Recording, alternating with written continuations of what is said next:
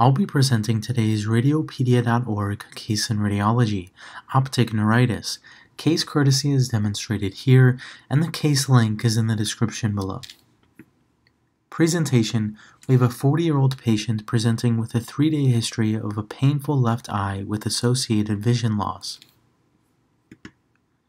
On the MRI, we see swelling of the left optic nerve evidenced by hyperintensity here on FLAIR imaging. There's also effacement of the CSF within the optic nerve sheath, seen here on coronal T2 with fat saturation.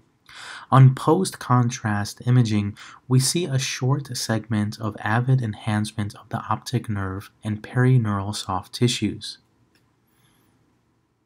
This case represents the classic appearance of optic neuritis, an inflammatory, typically demyelinating disorder which presents with vision disturbance. Diagnosis is confirmed by MRI imaging and was idiopathic in this case without other imaging findings.